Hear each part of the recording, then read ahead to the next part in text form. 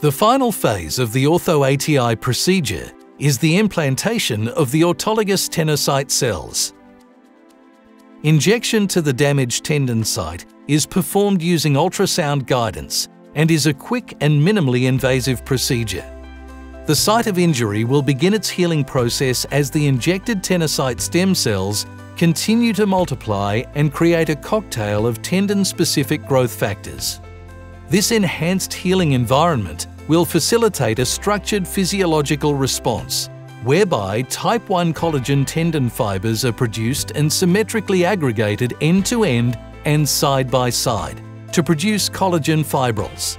These small and slender tendon fibers maintain the tendon's function and general health. After the implantation, the patient will typically see improvement in pre-treatment symptoms and general function from 0 to 4 weeks, with further improvements evidenced beyond the 3-month mark.